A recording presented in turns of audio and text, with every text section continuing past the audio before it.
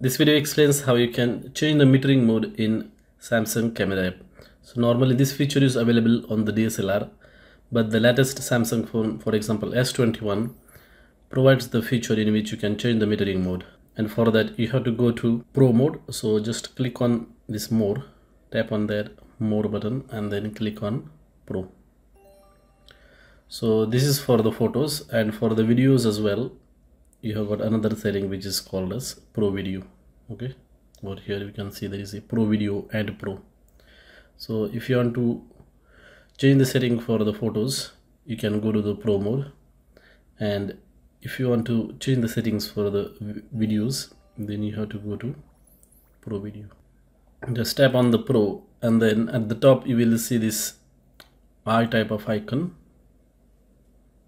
Okay, so basically what you have to do is you have to tap on that, and then here you can change the metering mode. So if I select this one, you can see it is a spot metering.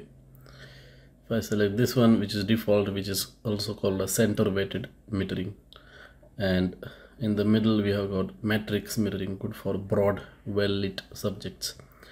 So that's how you can change the metering mode in your Samsung camera app. Thank you for watching.